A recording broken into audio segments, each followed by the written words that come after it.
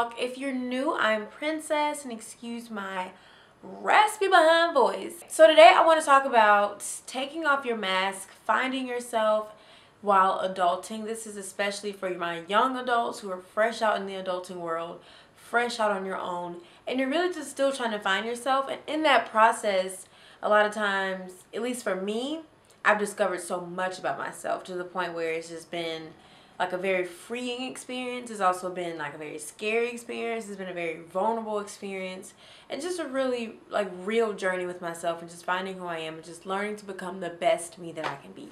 When you first get out into the world, like after college, when you really out here with bills, like you really out here, you're not playing games, it can be scary because like everything piles on you at once. And yes, a lot of us may have the support of our family and friends, but a lot of us don't.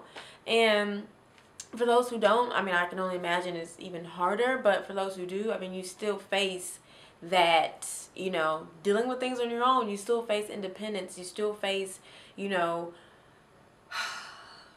experiencing new relationships. You still face, you know, dealing with yourself, dealing with being alone at times, dealing with being lonely, dealing with being broke, dealing with being, you know, afraid, dealing with trying new things, just dealing with life. This is your first step to really experiencing life as your own person, your own whole person. And so I've really just been grabbing it by the horns and just really embracing it and using this time to really just find who I am. I still don't know completely who I am. That's the beauty of it. There's always something new to discover. There's always something new to find out about yourself. So I want you guys to see this as a beautiful journey. And so my first piece of advice is just starting with yourself. Start with unpacking all of your, you know, frustrations, your fears, your pains, your secrets.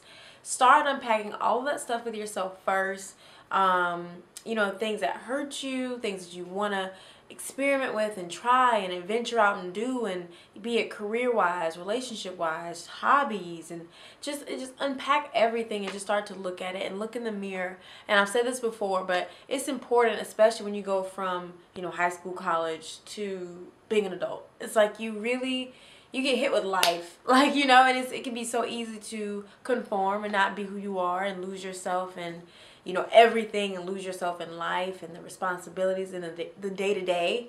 And it's so important that as you transition to adulthood and finding out who you are as a woman, as a man, as whatever, that you really take the time to unpack everything and stop BSing yourself. Like, I really had to stop BSing Princess Simone Louise Rowe, because I used to BS this girl hard, like making excuses for myself, you know, making up reasons why I shouldn't, why I can't, why I won't, and why I didn't. And it's like, life is too short not to be real with yourself, to not deal with all of your issues, to not go after what you want, to not be happy. Like, doggone, put a period on it. Life is too short to not be happy. Like, point blank, period. In order to get to happiness, you have to stop BSing yourself. You got to clear out the fog so you can get to the reality of the situation. That way you can be the best person that you can be. You can see clear.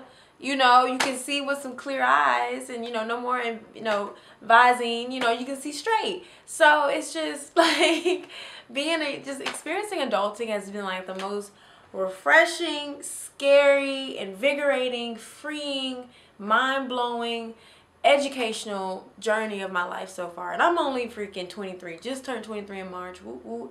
And it's just been such an experience. But it's what you make it. If you don't take it, you know, for all that it is, and learn everything about yourself, and, you know, figure out who you are, and unpack your stuff and just deal with yourself and just make efforts to be a better you, then life ain't gonna be, you know, whoop-de. It's gonna just be, you know, a little pity party. It's gonna be gloomy. It's gonna be dark. And I understand we have those phases. We all go through dark times and moments of depression even, and, you know, sensitive times in our lives. But the key to that is just to not stay there. And so, not to get on a whole tangent, but essentially it starts with you in order to become the best you that you can be, in order to find yourself and to get to the point where you've freed yourself from wearing the mask, and you freed yourself from being who you think others want you to be, and you really stepped into adulthood truly and stepped into who you are truly. It just starts with unpacking your stuff first, unpacking your own mess. Simply overcoming shame through embrace. So you cannot be ashamed of something after you dealt with it. You cannot be ashamed of something after you make peace with it. And overcoming shame, becoming shameless, means to unpack the shame. It means to embrace it. It means to embrace fears and rejections, experiences, failures, you know, pain, hurt, things that happen in your life, things that you've done, things that you let pass, things that you missed out on or you didn't take advantage of. You have to deal with those things first to get to a point of shamelessness. And you have to first acknowledge that it's there. Before you can put a band-aid on a wound, you first have to acknowledge that you are wounded. You first have to acknowledge that you are in pain, you are bleeding, you are broken in some way. In order to even get a bandage, you get a band-aid or put alcohol on anything, you have to realize, oh, shoot, I'm hurt. Like, you know, you have to realize you are emotionally hurt somewhere. You are mentally hurt somewhere. And you have to deal with those hidden wounds so that you can become more together, you can become more whole, you can become full, you can become rejuvenated and replenished. But you have to first acknowledge that you are malnourished. And before you can even get to that point, before you can do that, you have to start with just being honest with yourself. And it's not always easy. I know it's just like, oh, she talking, you know, whatever. It's easier said than done, and it is. It's so much easier said than done. But honestly, it's the best thing that I've ever done. It's the best steps that I've ever taken in my life as a woman or a young woman. When I look back on Princess, like even 2 years ago, it's just like, oh my goodness. Like, you know, like she's cool and all that, but I'm digging this chick right here. But I know I couldn't get to this chick right here unless I went through those stages in my life that I went through. And not that she was terrible. She was straight. Like, she was cool. She was pop locking, you know, wigs, everything. But I just, like, I wasn't completely like straight up in love with myself. Like, I wasn't straight up like, girl, you the bomb. I wasn't straight up like being real with my issues. I wasn't straight up unpacking my stuff and stop BSing myself. And now I feel like I'm on that path and got a while to go, got a long way to go. We all have a way to go as long as we're living. But like, just in 2 years, 3 years, 4 years, it's like, wow, like I love who I'm becoming. And you get to that point by being real with yourself and being vulnerable with yourself. You know how people say, what they say, you can't handle the truth? You can't handle the truth. Like, you need to be able to handle the truth with yourself, like, for real.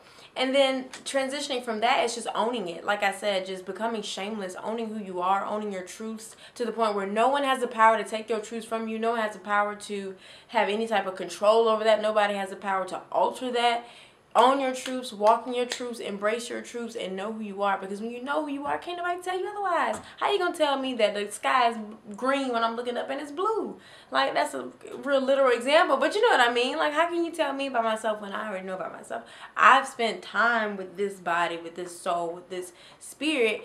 You can't tell me my truths. You don't know my truths. You're looking from the outside in. You may have an opinion,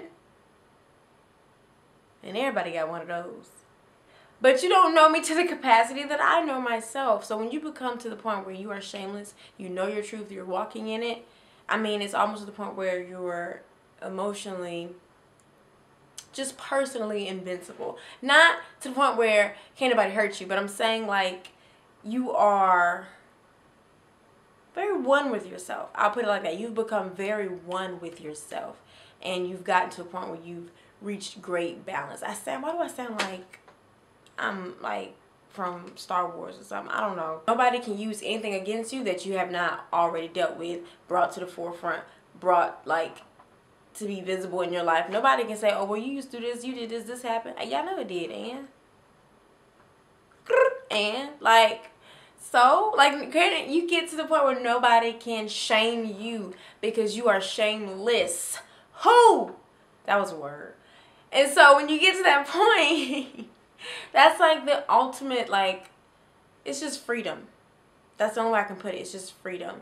And so getting to the point where you're taking that mask off, you're dealing with yourself, you're no longer BSing yourself, you're unpacking everything, gets you to the point of becoming shameless. And when you become shameless, no one can use anything against you. No one can use anything you had in that backpack against you because you done unpacked it. You said, what? I done unpacked it. What'd you say? It's unpacked. It's on the floor. It's on the ground. We're not packed up no more. What'd you say? Oh, I unpacked it and I put it in the shelf. What's up? Huh? Lastly, it's just holding yourself accountable for it every day. And a lot of times we like to kind of deal with something and kind of bring it up. Y'all know what I'm talking about. and kind of uncover it, but we don't really deal with it. We don't really hold ourselves accountable to it every day. I'm guilty. Guilty. Listen, like, you know, it happens. We BS ourselves, trick ourselves into thinking that we dealt with it, that we done, you know, I done dealt with that, or it's done over with, and then the same thing pop back up because we're not really holding ourselves accountable to that. We're not really actually making peace with it and letting it go and dealing with it. So it still pops up. And so when you hold yourself accountable for, you know, your reflection and, you know, the boundaries and things that you set in place for yourself, it lowers the chances of that thing coming back. It lowers the chances of more guilt, more shame. Like, I can express what freedom and peace and happiness comes with doing this. It's almost something I can't put into words. It's something you have to really experience for yourself and do and put into action to really experience what that feels like. It's like you're no longer influenced and held back, nor do you care about, you know, respectfully, what people think about you. Like, you know, you're just like, this is me, this is who I am, I love me, I dealt with that, okay, and this is who I am. You know, and it's that is a priceless feeling. That is a priceless state of mind and experience and journey. So be bold enough, be brave enough, be courageous enough to hold yourself accountable for dealing with your mess and dealing with who you are and taking that mask off. And I should play mask off when I say that. But dealing with and taking that mask off and just dealing with yourself, it takes a lot. And it takes holding yourself accountable every day. I mean, a lot of times I got to put myself in check. Like on a daily basis, I'm just like, you're not going to do that. She coming out. Deal with it. Okay. I got that from Jazz. I need to stop saying that. But like, it's an everyday type of thing. It's an everyday task. It's a daily journey. And you have to see it as that. And when you do, you'll see yourself start to make those leaps and bounds and growth. And you'll see the change in yourself and the transformation. Because you're constantly and you're consistently, you know, putting in that work emotionally, mentally, spiritually to get yourself together. And it's so worth it, guys. It's so worth it. So today I just wanted to be a little vulnerable with y'all and share some advice on just this adulting life. Because so much comes with adulting. It's just too much to even put into one segment. So I wanted to kind of do a follow-up to our last video, just dealing with yourself as you start to adult and start dealing with adulting, and just kind of looking inward and helping you take those steps to find yourself, because this is a lifelong journey. Like, it starts now. So this is just something that I wanted to say to help you guys. I hope it helped. Let me know in the comments what you think. Like, comment, and subscribe. We're almost at 200 subscribers. Oh my gosh, guys, let's get it. Tell your mama, tell your sister, tell your cousin, tell your friend about Walk the Walk, and let's build our tribe. Thank you guys so much for joining me and supporting me. I love you so much. And as you know, every day, continue to walk your walk every day.